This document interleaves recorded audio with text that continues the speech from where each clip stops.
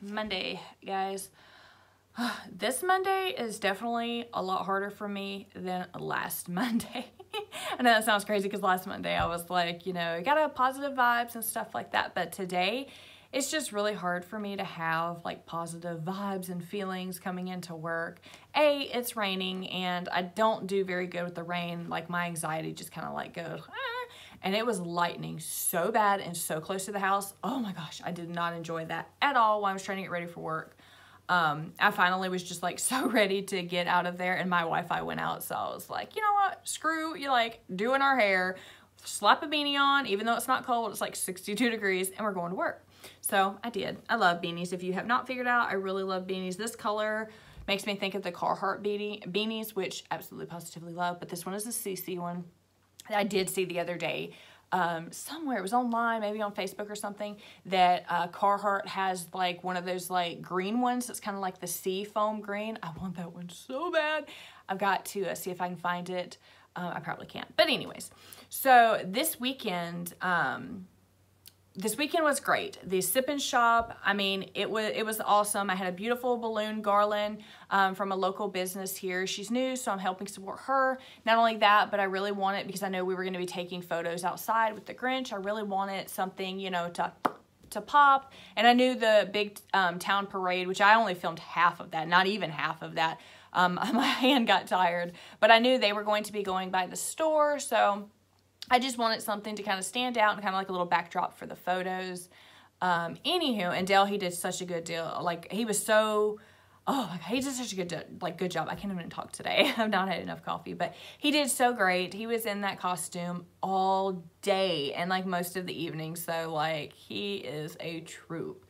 But anyways, everything went great, other than a couple of like issues.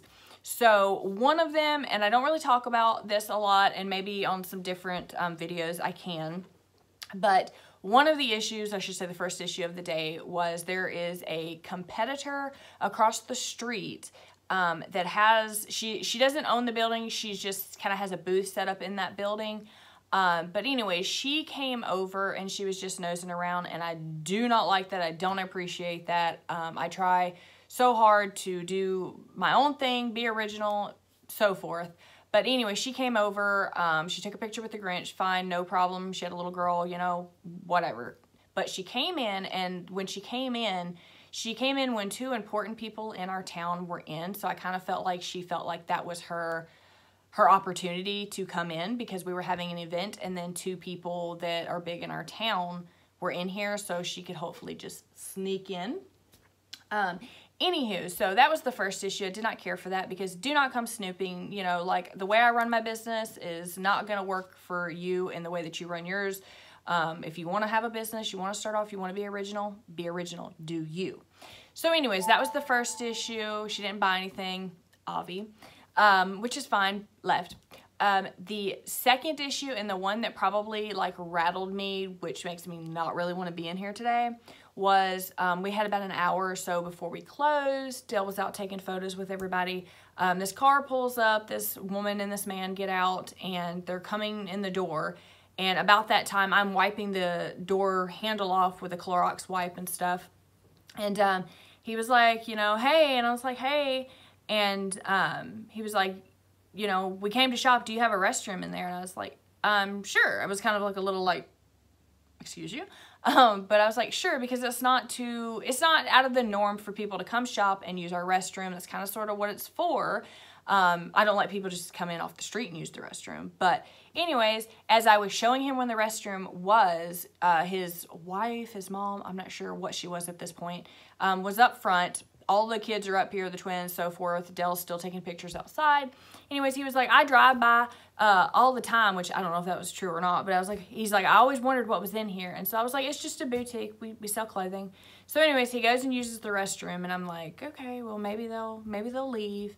And I don't want this to sound rude. I'm not trying to be judgy, but they really didn't look like boutique shoppers. She was in her pajamas.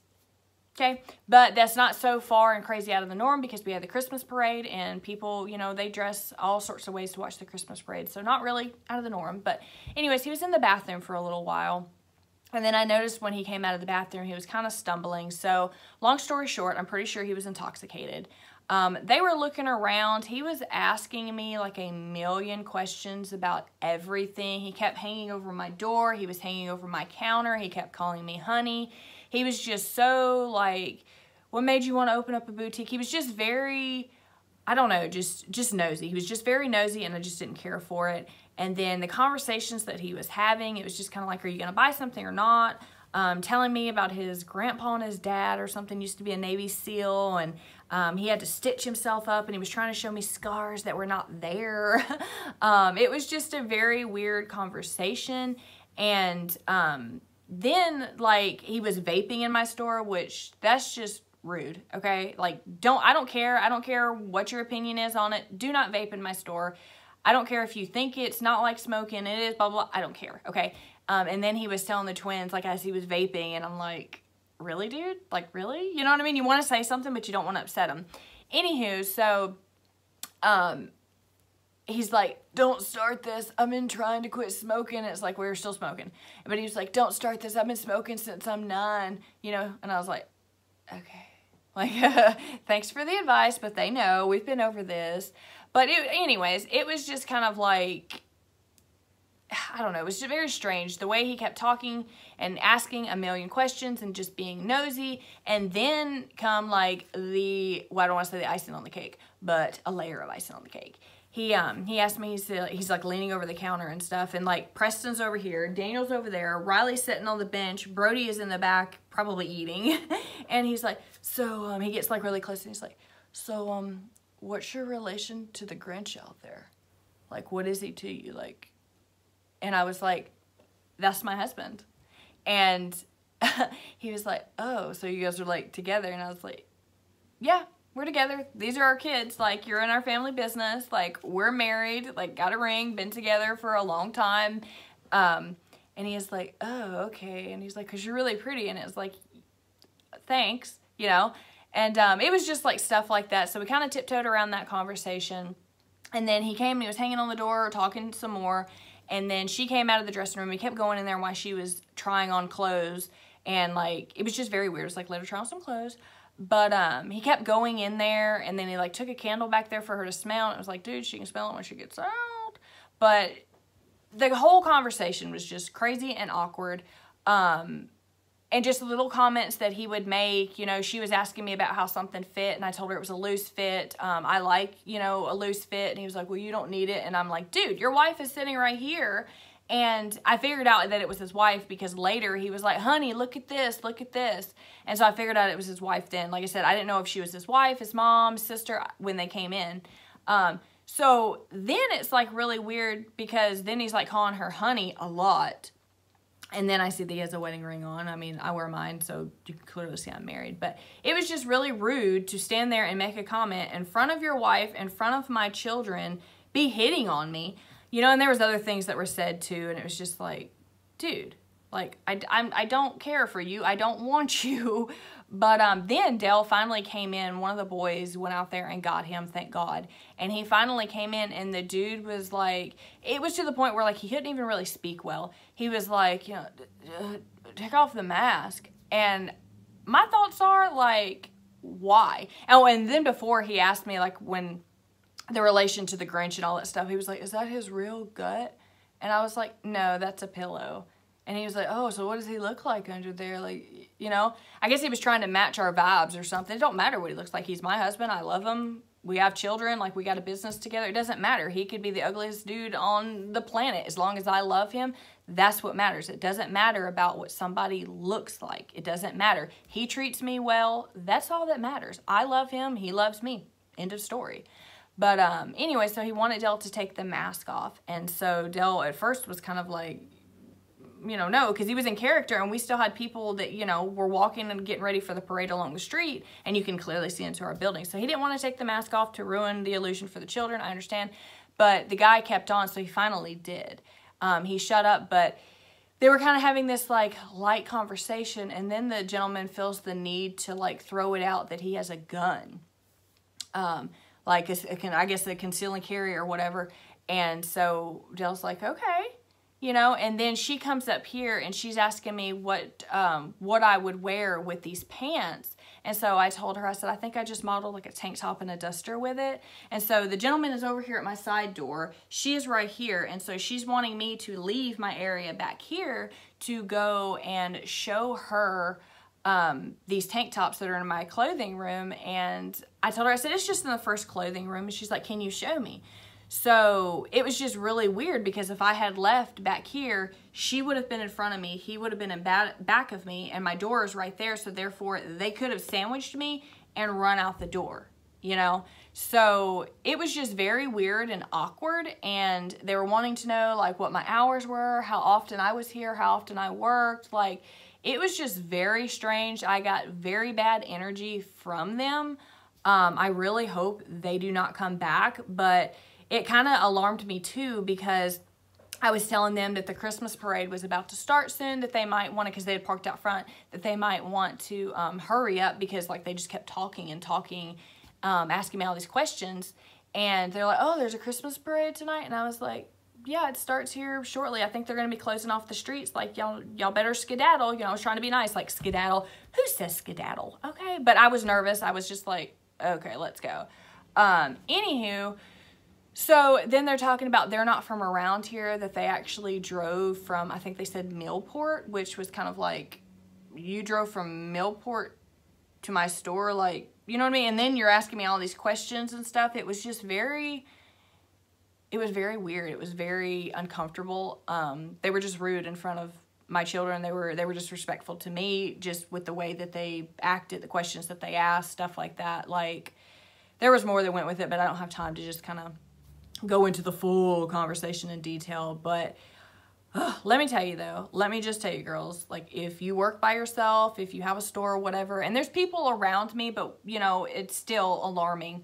But if you feel uncomfortable, you know, you need to have a friend, a backup, somebody that, even a code word that you can just be like, you know, text it to them, say it, have some type of a plan, you know, just in case something was to happen, because people are so crazy now that it just, and I mean, they have been before, but it seems like it's just even more. You hear about it and see it so much more now, but always have like a safety plan, a backup plan, you know, an exit strategy, something. Always carry something that, you know, if you were in danger, that hopefully you could buy a few minutes, whether it's, you know, a stun gun, some pepper spray, you know, a conceal and carry, something of that nature. But always just be aware, because how I got out of the whole, I'm not supposed to leave behind the counter, even though it is my store, was that, I mean, that's what I told them. And because he tried to get me to go back there with him for a shirt that was hanging on the wall. And so I played dumb and I was like, if you could just like bring it to me. I was not about to leave here where everybody was in the door when him and her were back there for this shirt. Like, I don't care about the sale. I don't care about how much money, you know, I was not going to give up my safety or leave my children unattended to go back there. So I am very weird when people ask me to leave behind my counter to go somewhere with them, because it's like, what are your true intentions? So yeah, I mean, it kind of ruined my vibe, and it upset me a lot from what they were saying and doing, because it was like, you're in my store, and she wasn't any better. I mean, I feel bad because it's like, well, if you're married and he's hitting on somebody right in front of you, that's just rude AF. But it was just, I don't know. It was enough that it just really bothered me, and it kind of ruined my evening, because then it made me think of all these things that like could have happened. Thank God didn't happen, and then courses of action that I do need to take in preparation if something like that should happen. But that could happen anywhere. You can be in, you know, Target, you could be, you know, in Walmart, anywhere. And people will do that, because even like me, I go to Walmart, you know, on a weekly basis, you know, by myself, with people, stuff like that. And it never fails. I always get some kind of incident that happens or goes down in there. So you could be literally anywhere, even in the dollar store, okay? But definitely be aware of your surroundings. And when people are asking you questions, they either come off too friendly, or some of them, they're not friendly. Because at first he was very friendly, and then he started kind of getting, it seemed like, aggravated and aggressive, because I kept trying to be nice and handle, like, I didn't want to say or do anything to piss him off, because I could tell that he was kind of getting aggravated, and I don't know why he was getting aggravated. I guess because I wouldn't leave back here and go back there with them. So I'm not really sure, or maybe I was just answering the questions too perfect, if that makes sense. So anyways, just definitely be aware, and especially around the holidays, because people are, you know, they're getting hungry, so to speak.